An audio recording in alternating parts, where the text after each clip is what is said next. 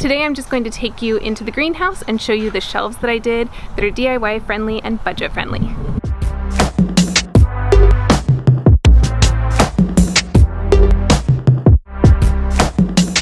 Good evening, guys. What started out as a beautiful sunny day turned to kind of a cloudy, overcast day that threatened to rain, and now we're back to beautiful and sunny. So I thought I would do the video I was planning to do, which is showing you how I did my DIY, very budget-friendly greenhouse shelves, in case you wanted to do something similar in your greenhouse. It did really help me expand the amount of plants I could get into that greenhouse size, which is very beneficial for me because I underestimated the size of greenhouse I needed. It turns out 10 by 20 is not big enough for me.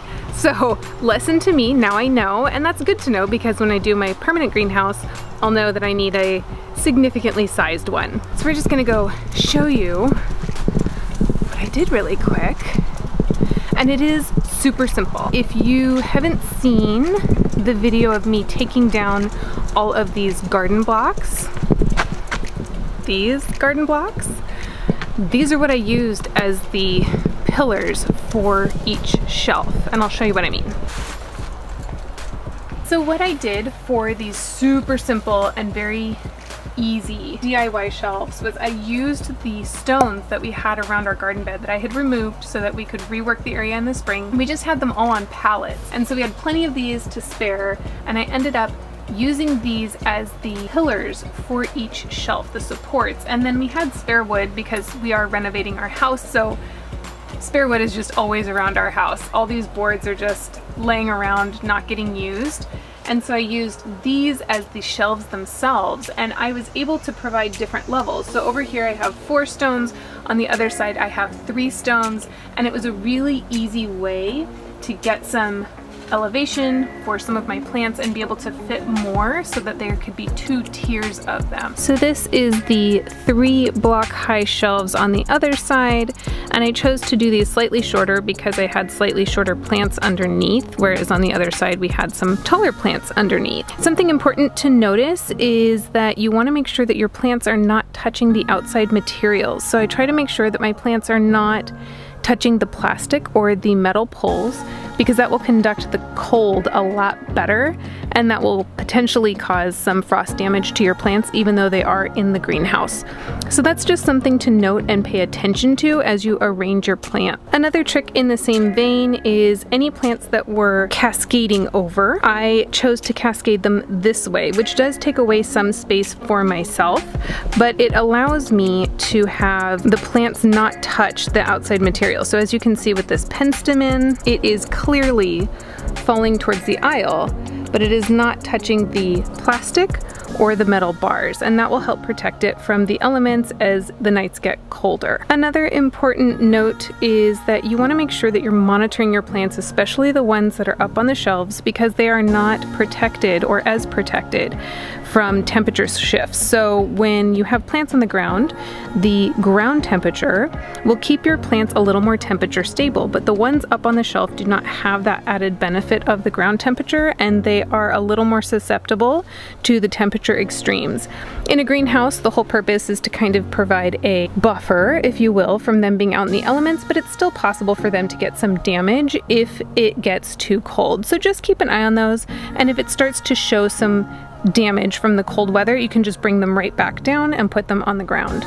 If you watched my greenhouse tour video, you will know that before I put shelves in, there wasn't actually a whole lot of space for me to move around in. I did technically have 2 aisles to walk in and to water, but they were really narrow and very congested, and putting everything on a shelf or putting half the plants on a shelf opened it up and allowed me to have a much freer movement, which helps when I'm watering because the hose is rather stiff and could knock pots over if they're all tight together.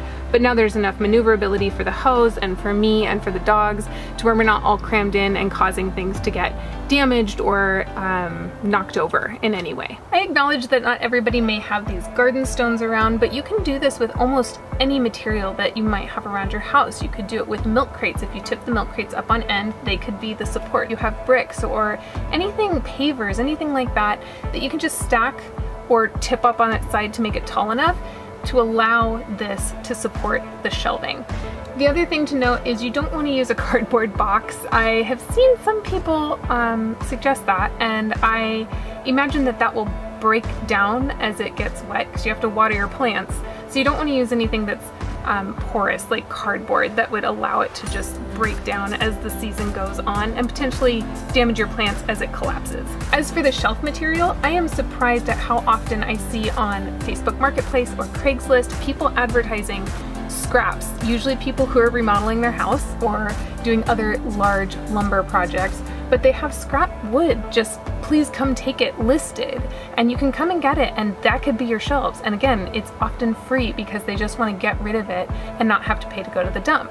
So that's a really good option as well if you don't have it just lying around your house. Thank you for watching today's video. I know it was short and sweet, but I hope it provided some inspiration for you to do some DIY projects in your own garden and your own greenhouse. I have found that I have a lot of materials just lying around that I could use if I just thought outside of the box. And that's always a little bit better than buying new materials that I might not actually use or might not last, because a lot of today's materials are lower quality side, we'll say. That's what I've found anyway. So I hope that this has helped you get some ideas, and if it has, go ahead and give it a thumbs up, subscribe down below, let me know in the comment section what your favorite garden or greenhouse DIY projects are, and until next time, I'll see you in the next video.